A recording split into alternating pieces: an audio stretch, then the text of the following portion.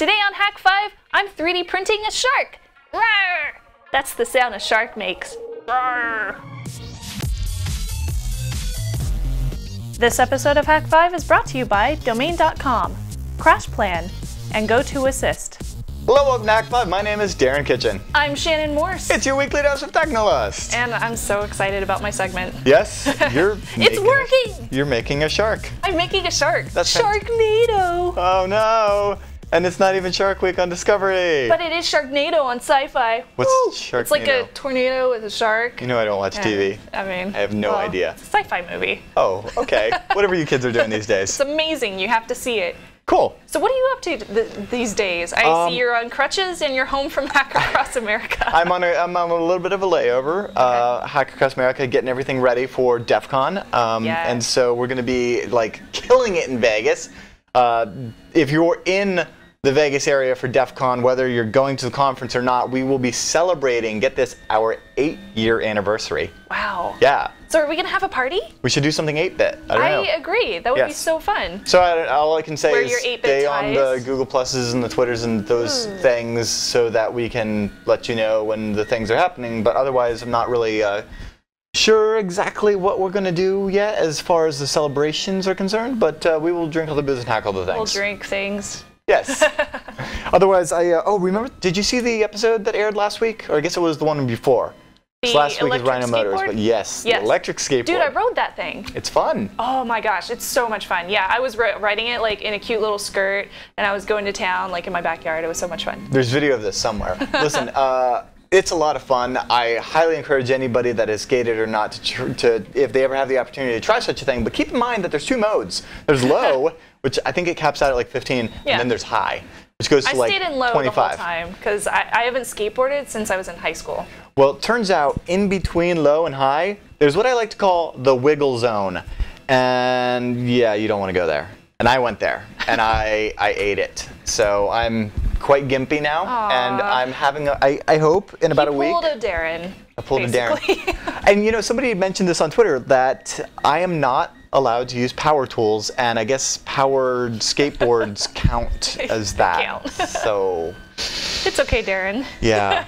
But I'm thinking about putting some, some roller skate wheels on this and a couple of motors. You and, know what? Just electric crutches. Don't hack all the things, okay? Just keep the crutches maybe just some normal. LEDs. Okay, LEDs is fine. Uber Tooth or as long as something. you don't cause Hack fire. RF. Yeah. Really, this is a really good. Make a great Yagi antenna. You know, like I just look like a gimpy person, but actually I'm hacking you.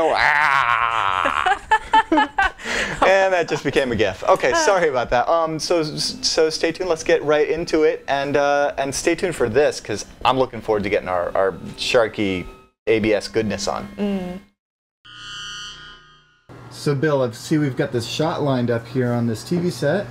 You're just shooting this with, what are we shooting with here? We are actually taking the stream right from this camera here, SDI, out of this professional camera into our Avenir Mini. This is the latest version of our Avenir series, which is smaller, faster, more capable. And we're ingesting, I believe, about SDI to about 4 megabits through 4 different cards. One card being AT&T 3G, one being AT&T 4G LTE, T-Mobile card, and also a Verizon LTE card. So let's step back. You're saying that the video signal coming out of the camera over there is coming into... We're ingesting SDI, right? Okay. So we've got an HD feed coming into this box, but this isn't just going straight over to the TV set over here. Rather, we're streaming online. That is correct. We're actually using a combination of technologies: 3G, 4G bonding, and a Wi-Fi connection. So the beauty of this is when you're broadcasting abroad and you have various technologies at your disposal, this will actually utilize all the available broadcast technologies, allowing you to have more reliable broadcasts, more bandwidth for your broadcasts, and obviously overlapping networks, so you're peering and not just relying on one source. On one source, right? All right. Well, show me the device. How does this guy work? So as we talked about earlier, this is taking an SD feed in right from this professional grade camera here, SDI in. You also have the capability to do HDMI in should you have a prosumer or consumer brand camera. This is being encoded through our device here called the Avenir Mini into our proprietary codec, ACT-L3. And so how does ACT-L3 differ from like industry standard codecs like H.264? Good question. H.264 is a fine codec, but what we spent time developing is a codec that was designed for broadcasters specifically, offering you more variables over the broadcast, color accuracy, and we just found that if we took the best parts of H.264 and did our own proprietary codec, including our own technology, that we just had a more robust, more professional grade codec for broadcasters. All right, and so how does this take the multiple sources in and put it into such a way that you can actually use this, you know, use any one single stream? Is it load balancing? Is it? It is load balanced. We call it multiplexing, and we're essentially using a protocol that we developed called LDMP, Load Delay Multipath Technology. And what that does is, I won't speak about it too much because it's proprietary, but it allows us to bond 3G and 4G carriers and to utilize that entire scope of bandwidth to multiplex, meaning that we're not relying on any one stream at any given time, but actually utilizing all 4 of those streams to maximize the bandwidth and reliability. And so this takes advantage of more than just 3G and 4G modems, though. I see we've got other ports here. What does this allow us to do as far as connectivity?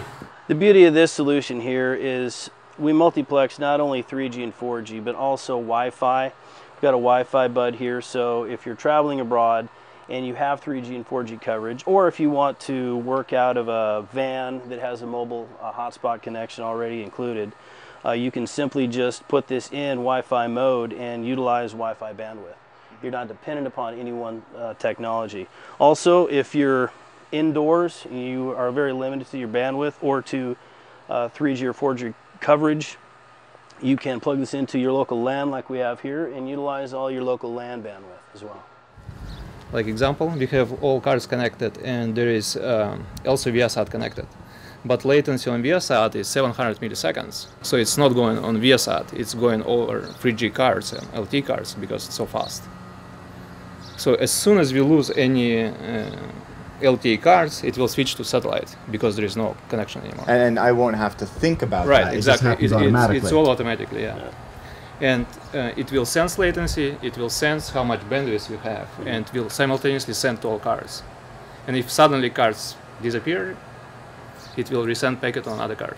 That's cool. What's the challenges in getting multiple WANs to all speak together? Is this a Linux box with IP tables? Right. Well, what's inside? Mm-hmm. Yeah, initially we have started with Windows and macOS system, but we found that it does not offer you that flexibility of Linux. So we did port all our software on Linux. So inside there is Linux, and it does that on very low level. It's not using routing. It sends packets directly to interface, and so this way we could dynamically sense interface up or down. Does packet arrive or not? Mm-hmm.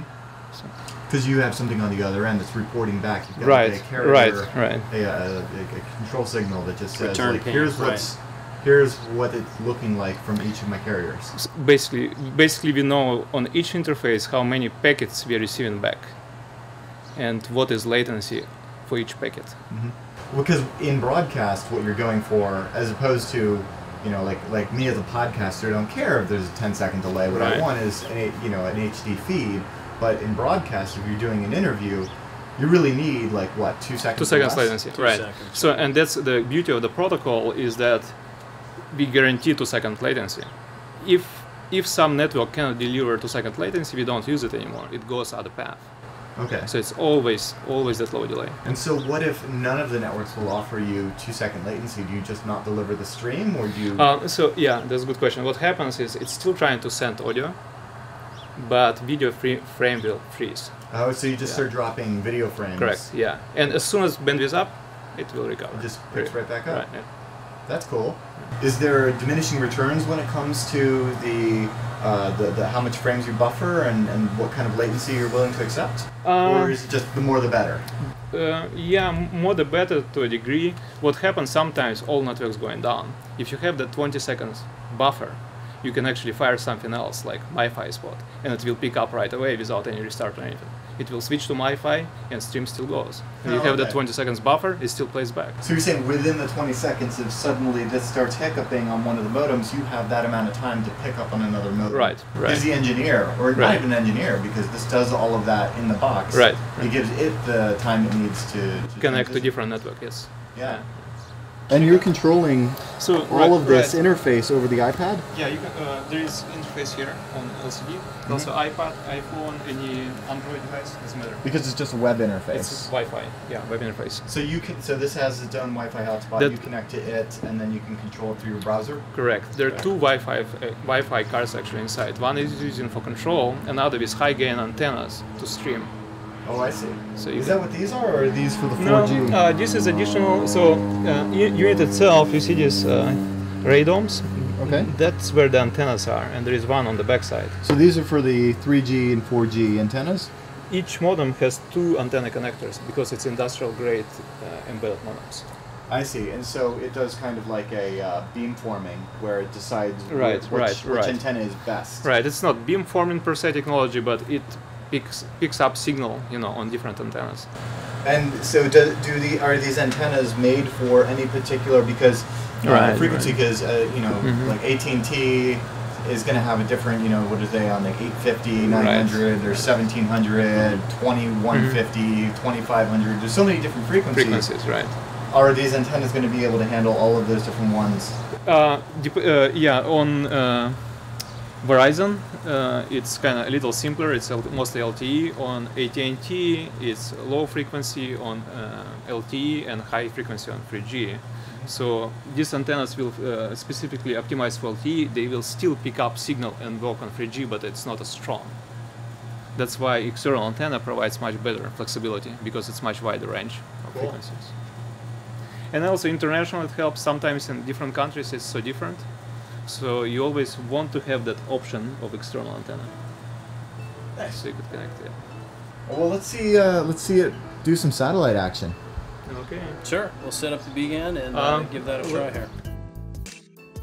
.nets are globally known, one of the most popular top-level domains, and they instantly inject credibility. So if you already have a .com, protect your brand with a .net. And if you don't want to register an insanely long .com, you can go ahead and get that .net for just $8.99 a year over at domain.com. But get this, we have the hookup. The guys over at domain.com, they love Hak5, they love you guys, so they want to get you 15% off their already affordable domain names and web hosting. So all you have to do is use the coupon code HAK5 at checkout. That's what Shannon and I do. I did with hackacrossamerica.net and DarrenKitchen.net, and you can too. So just go over to domain.com. That's 15% off and big time savings. So don't forget to use the coupon code HAK5. Thanks again for domain.com for sponsoring Hak5 Hack Across America. And when you think domain names, think domain.com.